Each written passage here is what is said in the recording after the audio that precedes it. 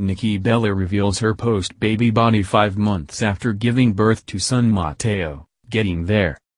Nikki Bella took to Instagram on Friday, January 8, to share some pics of her post-baby body and revealed that she is still working on slimming down to her pre-pregnancy weight. Getting there. Slowly but surely. The Total Bella's star, 37, captioned a mirror selfie that showed her wearing sweatpants and hiking up her top to reveal her midriff. In a second photo, she offered a side view of her belly. Finally going to start workouts this weekend. Bella wrote. Hopefully today but definitely tomorrow. And Monday I'm going to start the Yoga Standard 30-day challenge. I miss hot yoga so much. The former WWE star welcomed her first child, son Matteo, with fiancé Artem Chigvintsev at the end of July 2020 and has been open about wanting to get back into shape. In November, Bella spoke exclusively to Us Weekly about being frustrated with her postpartum figure. I don't feel sexy at all, she told us.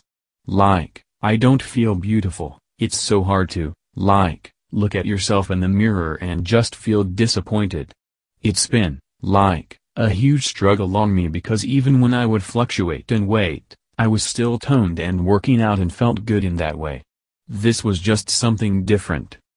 She added that it was really hard to compare her body to Chigvintsev's as the 38-year-old was getting more and more ripped while appearing on the most recent season of Dancing with the Stars alongside Bachelorette alum Caitlin Bristow. I'll see him naked and he'll be like, "Oh, I think I'm losing too much weight." And I'm like, "Oh, that sucks for you. You sneeze and you have ABS," she said. In a December 2020 interview with twin sister Brie, who also welcomed a son last year, on Ashley Graham's Pretty Big Deal podcast, Nikki spoke about the pressure women face to return to their pre-baby body, calling it such bull's tea. "We go from, these major careers and then we're here," she said of being at home with her newborn. "And then I'm looking in the mirror and then I think, with us in the spotlight, we have so much pressure on us to get back to where we were in a short amount of time. It messes with you," Nikki added.